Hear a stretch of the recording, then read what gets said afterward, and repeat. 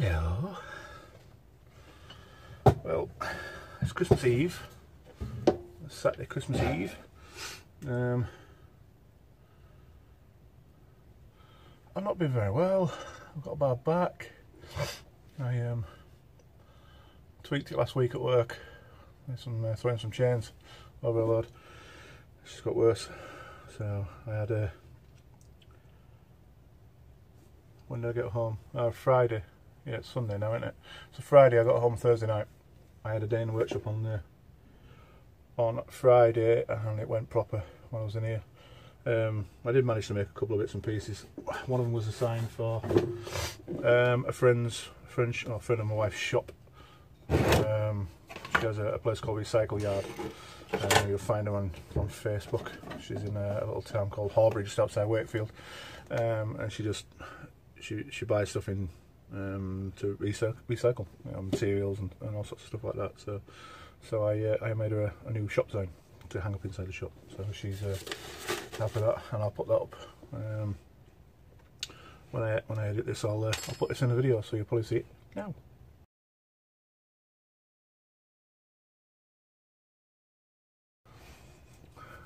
Good, that, innit?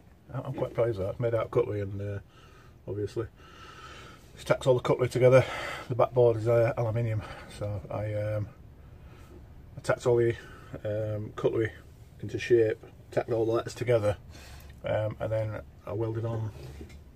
I've got some spares here. They're coach bolts with the domey bit on the top cut off. I just chopped them off with a slitting disc. Just welded them on the back of the cutlery.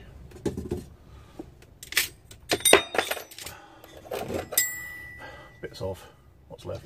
So yeah, I just welded them on the back like that, and then I put on another nut to give it a bit of depth, a bit of height, and then obviously drilled the holes, respective holes.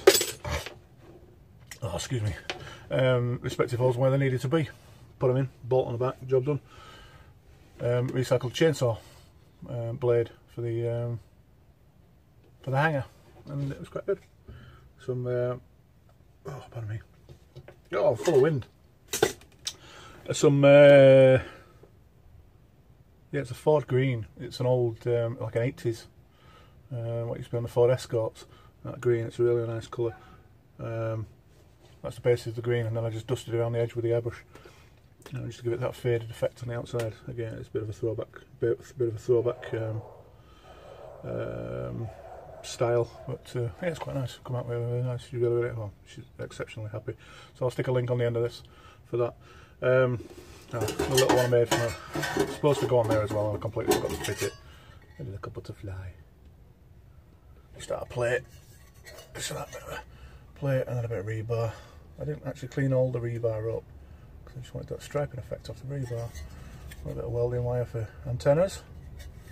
Yeah, that's easy. But my intention was to put that on the sign. I completely forgot, so I've now got a butterfly. We'll find a use for it. So, plan for today.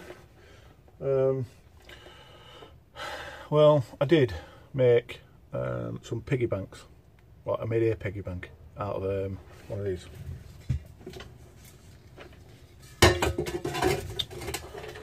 There's a helium balloon cylinder. It's those cheap helium balloons, helium cylinders you buy from Asda and the places. I have made one already. I did film the build. Can't find the film anywhere, so I figured I've had somebody. I made it for myself, for me and the kids to save. But I've had two other people wanting one each, obviously. So I figured I'd try again and refilm it. So my intention is exactly the same as I did on the previous one, which I'll do is cut these off, cut the handles off, cut that out. Don't need to purge these because it's helium, it's not flammable, so it's not going to blow up in your face. The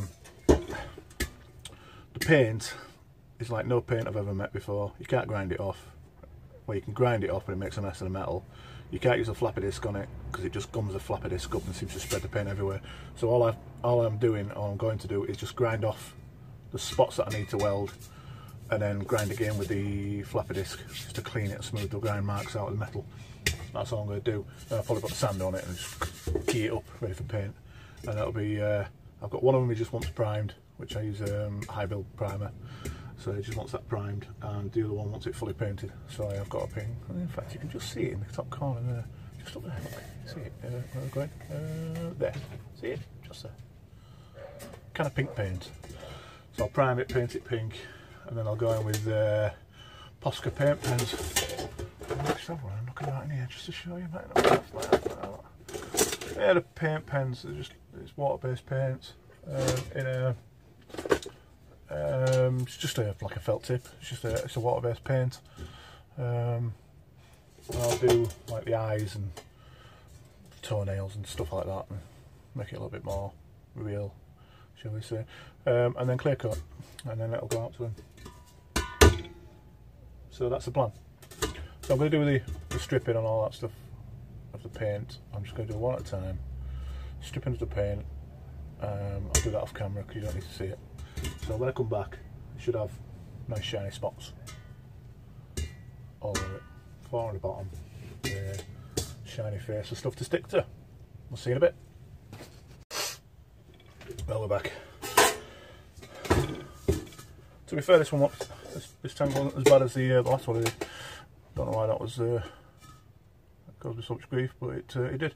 So anyways, I just cleaned off what I needed to clean off.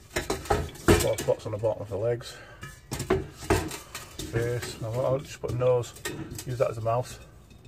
Stick a nose on there, and a couple of ears. Just made that a bit of a mild, and then sand it off for a curly tail.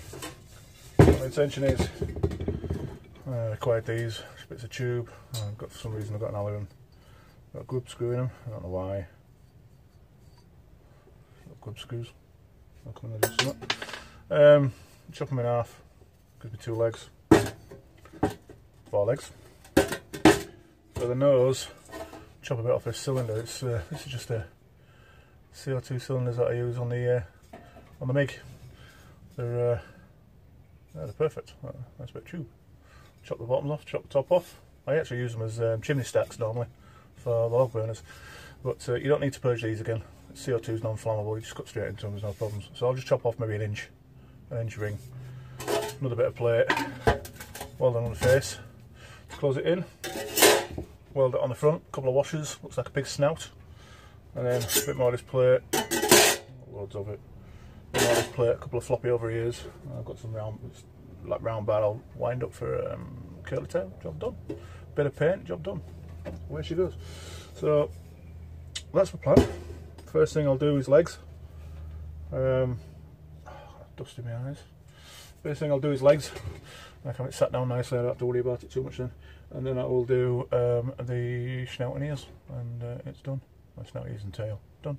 So I'll flip over to time lapse. Fingers crossed, this time, when I've done the time lapse, I'll be able to find it, because that's a bit of lost.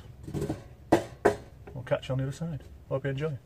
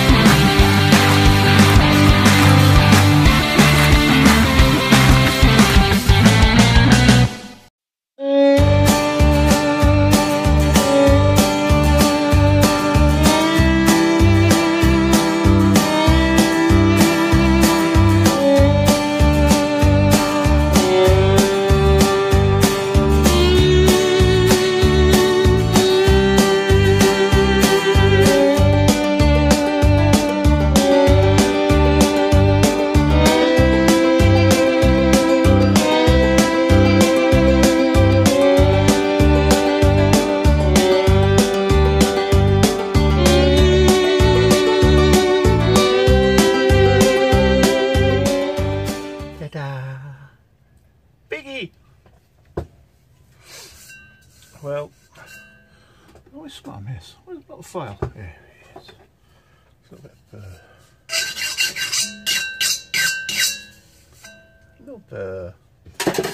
well, there she is. Nickel thing. Well, what do you think? Well, didn't go quite according to plan because I forgot how thin the material is. The tank material, it's only really thin. So when I was welding on the slot for your coins, when I was pushing it out, when I was smoothing out, I ground straight through. So I ended up, I tried filling it with weld and it just kept blowing it away, so it was obviously way too thin, so I just put a patch piece in. It's not too bad, to be honest. I only sell these really cheap anyway, so I can't really expect anything from a supermarket, you know, from manufacturer. Bent up a bit of wire, rolled it around a piece of tube. Thanks to Jason Andrews. There's a plug for Jason Andrews. Check out his channel, he's got some pretty amazing stuff. He did it, he welded it on, rolled it around. It's not that easy. Maybe it's just a bit thick gauge, I don't know. But it did the job anyway, and we've got a nice pigtail.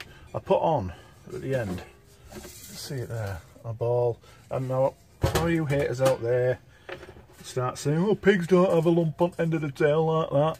No, but they don't have people falling over and sticking their eyes on them either, so it was just a little bit sharp, so I just thought I'd actually use a wing nut, welded a wing nut on and then trimmed it off and flushed it in a little bit, just for a little bit of protection, that's all, in case anybody was to fall over on it. So I'd hate for anybody to get hurt. So yeah, it's done. Hit it with a sander, just to key the remainder of the paint up. One thing I did find when I painted mine was the writing on the tank is an absolute pain in the arse to cover. So I've made a point of getting rid of it with the flat wheel, just to make life a bit easier. So, Piggy, I'll try and remember, because I'm shocking her lately. I'll try and remember to put a photo up at the end after this of what it looks like primed. Obviously, I ain't gonna get it painted today. That's the job for next week, because the customer's not wanting it until the week after, or next weekend of New Year. His wife's a bit of a pig fanatic apparently, so job done. So I'll go through some primer at this, and then I will start on the second one. Hope you enjoyed. Like, share, subscribe, do all that other stuff that you're supposed to do, blah blah balls. And I'll catch you on the next build. Bye!